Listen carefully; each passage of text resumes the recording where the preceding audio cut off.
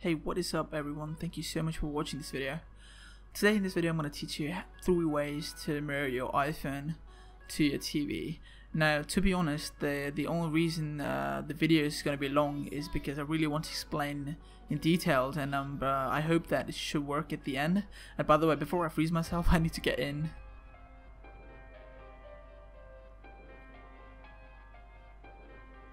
Alright, so I really apologize in advance because the video is really long, but I really want to make sure that at the end you get the results that you want, because there are tons of people who are really having problems. I usually read comments every day, and honestly I don't think people are having a good time with my videos. I'm gonna be honest here. Alright, so I'm gonna be teaching you 3 ways to do it. So each way has its own difficulty, but it has its own perks. So the first way we'll be going into like the first way would be like a medium to high, and then it would be like easy, and then it would be like hard. So the first way, before we get actually into it, just make sure you have like internet connectivity. Now there are tons of people who are having problems with this option right now, right here. Because I get it, you don't want to have internet connection, but trust me, if I take out the Ethernet cable from my router, this would still work. So at the end, if you think that you need internet connection, no, you're wrong. All you need is some kind of medium, some kind of router, some kind of like internet connection, Wi-Fi connection, like just the medium. We're not using cable, so we need some kind of medium to connect to, right? So yeah, anyways. So the first method would be using an app called Xender. Now it's a free app. It's a really good. I use these apps on daily basis. So yeah, it's really easy and simple. Alright, so follow my lead. Once you download the app and open the app, it will show you this kind of interface. It will show you the pictures, your audio files, or even your video files, and also documents, by the way.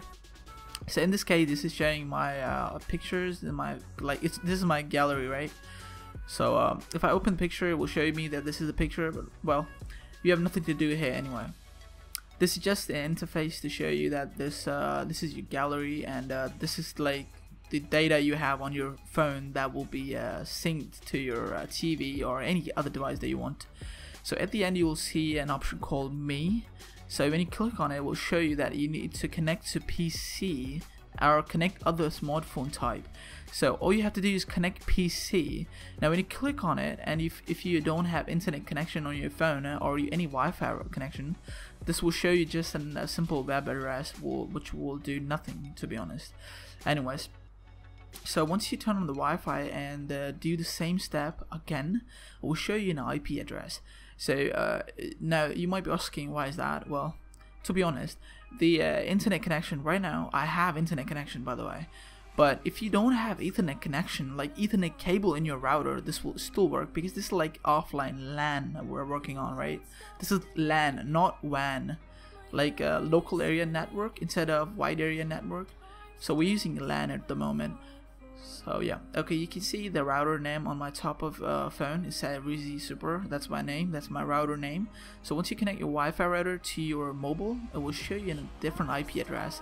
Now this is your local IP address that's showing you. It's more like have you ever like accessed your router or something? Anyways, so once you get the IP address, you have to do nothing on your TV. This is I'm using Samsung 40 something, I don't remember. Anyways, go to your Samsung settings and go to your network settings. I really apologize because I won't be connecting my network again, but all you have to do is go to network settings and type your password of your Wi-Fi password. I mean, you know, once you do that, we'll show you that it's connected, but since I have already done that, it will show me that I am connected to internet.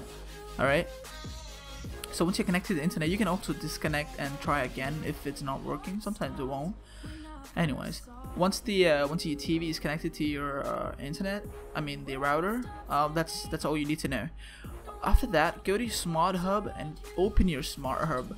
Now this is really important. So you need to have a TV that supports internet browsing, right? I'm not asking you to connect your TV to your Wi-Fi actually, but in this case, since I have a Wi-Fi connection at the back, this will connect to Google. So once you have the Google, just type the IP address in the web address bar.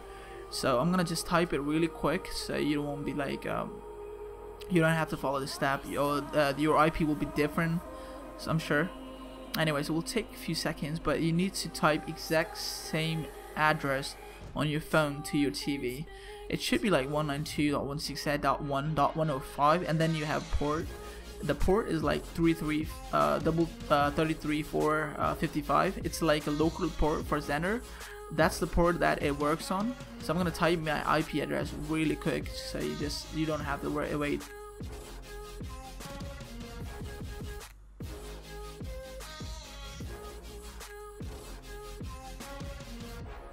Also, as I said again, you don't need internet connection to type the IP address since it's local. It's not internet worldwide. It's local. You're working on your local area network. So all you have to do is type your IP address and we'll connect. In fact, if I say so myself, if you work on local, it will be faster than the wide area network. Like if you were using internet connection, it will be slow. But if you're using the local area connect, you don't have to worry about any software updates or anything, or even the website itself. So yeah. Anyways, I'm gonna just type really quick. I'm using a remote control button, so you won't be seeing the I'm typing numbers using, you know, like drag and drop or something like that. Oh, missed the one. Hold on.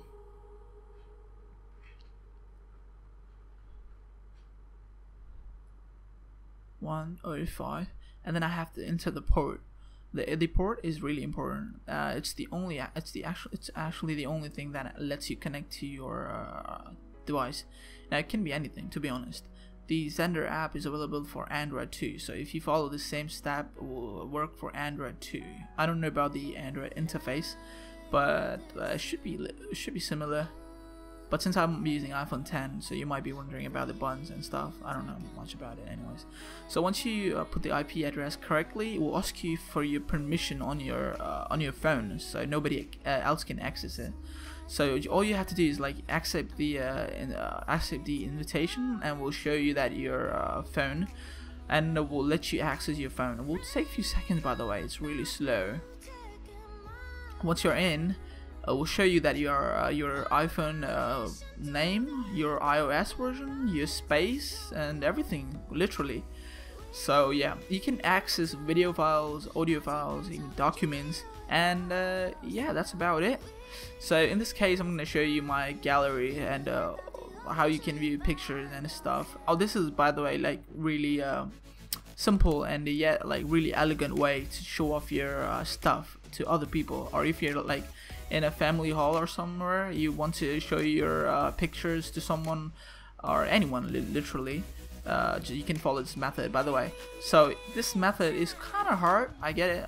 It's really hard for some people that, you know, typing IP addresses and stuff, but don't worry about it.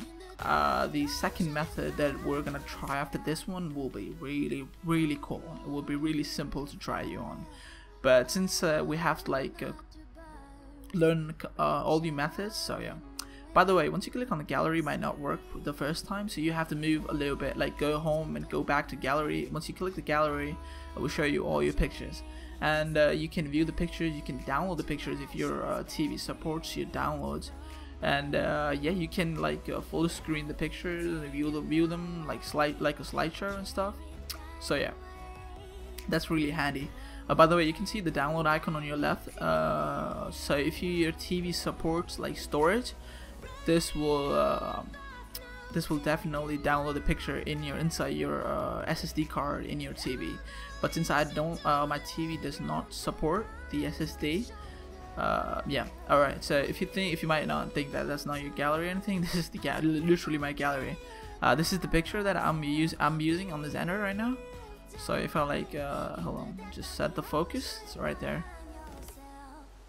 Don't worry about the colors, by the way. I'm using the night mode on my iPhone 10, so yeah, I'm sorry about that. Well, this is the first method, so you can access your audio files, even documents, by the way. So this one is really important for documents. So yeah, this method is important for documents. Alright, so once you disconnect the device and you try to open anything, it will ask you for your permission once again. In this case, I'm gonna refresh the page. Refresh the page, and it will ask you for permission again. And this time, since I've disconnected it, it will ask you once again. Anyways, that was the first method. Now we're on to the second one. Now, actually all these methods require a LAN connection. In this case, I'm using my Wi-Fi as a LAN connection, so you don't have to like use the internet cables or anything. I'm not sure if you can actually connect an Ethernet cable to your iPhone. Anyways, no, actually you can't. So you have to work with the Wi-Fi connection here. As I said before, this is gonna be two of the methods will work on an app. So this is called iMedia Share. I've been using this app for like about an year and a half now, and frankly I'm not getting paid by anyone. I use these apps on a daily basis, so trust me when I say these apps really work. Alright, so I'm gonna try this app right here, right now in front of you. Okay, so my TV is actually connected to my router, and my phone is also connected to the same router. So bear in mind that I'm connected to the router and the LAN connection that my TV is on. Once you boot up the app, it will show you a few options: pictures, music, video, network, and also YouTube. Well, you can do that yourself, or I should make another video. Actually, I have another video. I will link that below, or you can click on the card on your right to go through that video. If you're working on the YouTube. If you want to mirror your YouTube to your TV. Anyways, so in this case, I'm gonna go to my gallery and choose an album. Okay, this is like a wallpaper album for my phone. I love anime. I like watching anime. Not OV, by the way. Anyways, okay, so this is like the this is like my wallpaper connection. Now, just look closely. The TV is not connected to anything. Once you click on any picture that you like, it will ask you that there are a few devices behind you. So in this case, I have my Samsung running right next to it. So once I click on it, it will automatically load the picture. And by the way, that's not it. If you move or slide to next picture, it will go to the next picture. Trust me, it's really fun to play like this, and I know it's really easy, right, when compared to that. But in this case, you won't be able to open documents like PDF files or anything. So all it works is like audio, video, and pictures, and sometimes YouTube, also Facebook too, by the way. Only videos only, so pardon me. Alright, so if you slide down, if the picture is like high res, it will take some time because we're working on internet, like on LAN. So take a few seconds. So once you go back, it will automatically close the pictures. So yeah, it's really quick, by the way. Look at this one. When I click back, it will automatically close the picture right behind you, and it will take you back to the original state. This case, I'm using HDMI, so if you're using TV or anything, it will drag you back to that. Well, alright, so if you want to play music, just go to your music section, select any music that you like. In this case, I'm gonna select one song just to show you that how it works. You have to select music, so the more you select, the more it will play like a playlist. So in this case, I have capsize on my playlist, as in like on the checklist as a play. So when you click on done, it will play that music to your TV, and will be on speakers, by the way. So same goes for the videos, and you can pause the video, pause the audio, seek the audio, or even volume up the audio from your phone. Really cool, isn't it? Alright, so we're next to the third step. Now this is gonna be really hard for some people, but trust me, if you can pull this off, it's really rewarding. You can like literally do tons of work with this if you're into gaming, or if you want to just play videos and stuff, you know, on a big screen. So anyways, so you might be asking, what's the difference between this method and all the previous one? Well, this one is really thorough. We're gonna be using the screen mirroring, literally the screen mirroring feature in your iPhone. Alright, so in this case, I'm using my computer. So my TV is actually connected to my computer, and then there's an software called ApowerMirror. The link will be in the description box below. So if you have a laptop, then you can connect your TV wirelessly, or even using HDMI cables. Alright, so I'm gonna drag that software to my TV, since both these things are connected, both the monitors are connected to. I'm gonna show you how I will be doing that. Just I'm gonna drag that up to my TV right there. Anyways, now this might be this could you could be feeling that this is really hard but trust me, it's not. All you need is like a laptop. I know not many people actually use computers on your TV. I get it. I honestly get it. But if you have a laptop, and I have tons of videos on how to connect your laptop to your TV wirelessly. This would work on your laptop too, by the way. So all you have to do is download the software on your laptop, and this will work on your laptop too. Just like it's working on my computer right now. I'm using my desktop PC, so that's why it's similar. So if you have a laptop or even tablet, Windows tablet, this will work. So once you open the software, it will literally show you that there's an Apple TV running next to you.